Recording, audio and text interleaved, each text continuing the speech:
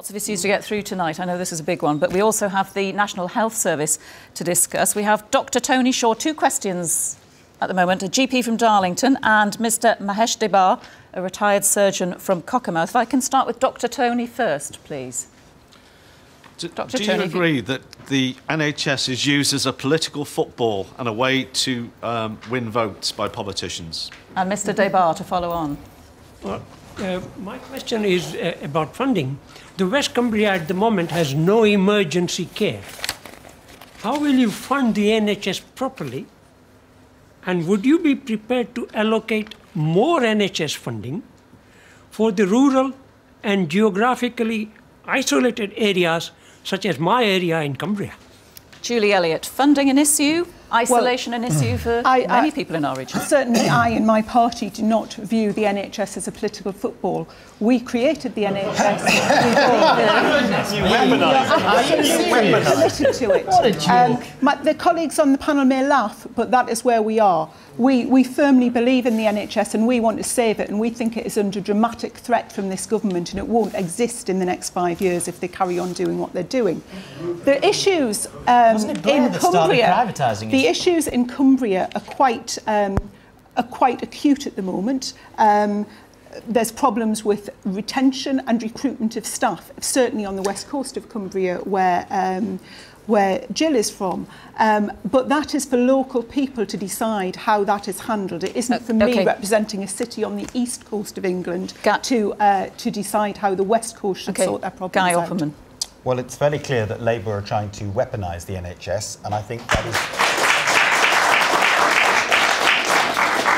I don't think it helps anybody. It rebounds on them, and it doesn't reflect well on the country as a whole.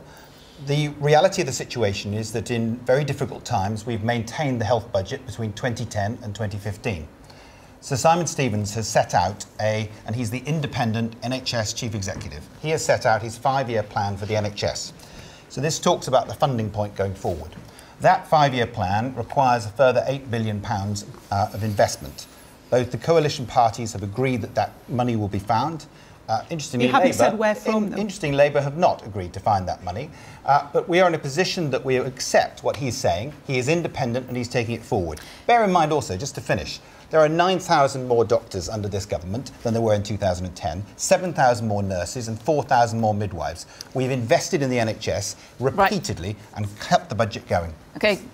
Jill Perry, the West Coast. Yeah, the West Cumberland Hospital in my area faces a lot of problems, and recruitment is one of them. But one of them is the cuts that the problems that every NHS area is facing. The trend towards privatisation of services, introducing the profit motive into the health service, and opening it up to competition. This goes completely against the grain of health promotion and investing in making us better or stopping us getting ill. If you put profit into us being ill... Jill Perry, I must just stop you there for a moment. Apologies. Philip Broughton.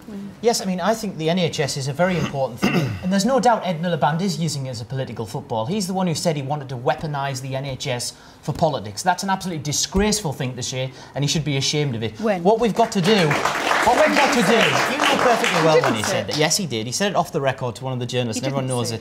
We've got to keep the NHS in the public sector, free at the point of use. We oppose the NHS privatisation, started by Blair, carried on by Cameron. In an insurance-based we need to have... like no, he doesn't. No, yes, he doesn't. He does. You can't cut a 30-second speech and say that's someone's policy when you have a debate about policy. Maybe you should try having some open debates in the Labour Party. It might do you a lot of good.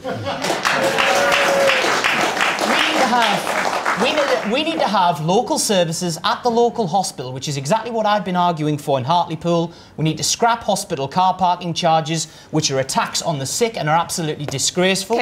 And we've got to end health tourism because we believe in a national health service, not an international health service. Helen Flynn. Yeah, one of the questions was about political football. Well, it was actually the Conservatives who said no top-down reorganisation of the NHS. Then the first thing they did, top-down reorganisation of the NHS. Now we're looking at a situation where Labour, the first thing they want to do is repeal the Health and Social Care Act.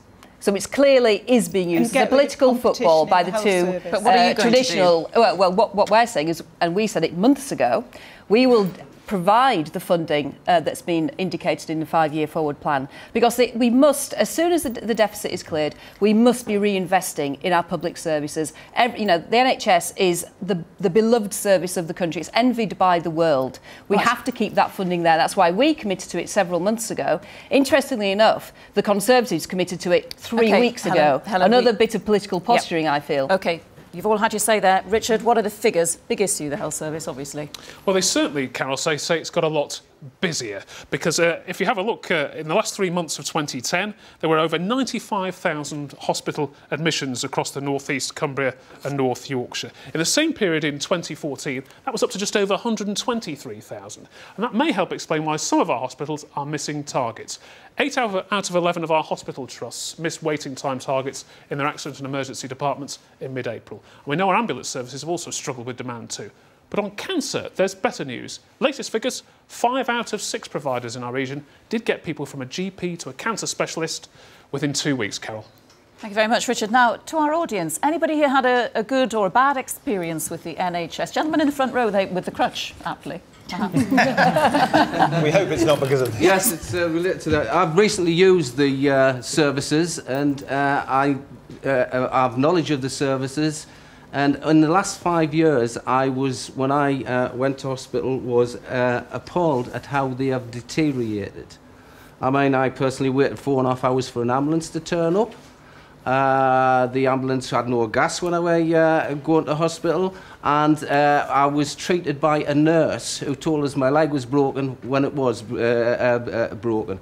It shows that the hospital where I went was built to handle 30,000 people.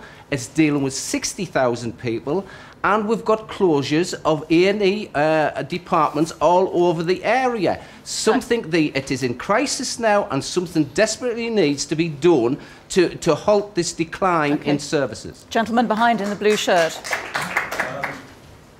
I'm a medical student at Newcastle University, and I'd just like to say about the staffing. About a third of GPs are saying they're thinking of retiring in the next 5 years.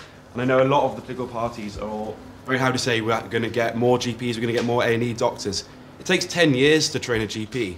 How are you going to get all these new people in if you're not going to be able to get it in the next Parliament? You need to be looking at trying to get the underfilled training positions. What are you going to be doing about that? A lot of people are being, obviously, treated by the NHS at the moment. Thank you for your comments. Anybody had a good experience of... Yes, the lady in the front row with the T-shirt, the white T-shirt. Very briefly, please. We had a very, very, very good experience of the NHS. We were extremely fortunate in the way we were treated. I had a son with cancer. His palliative care was absolutely excellent, but it's because of where we lived. We benefited from community nursing, which meant he could die at home, and that was important to us.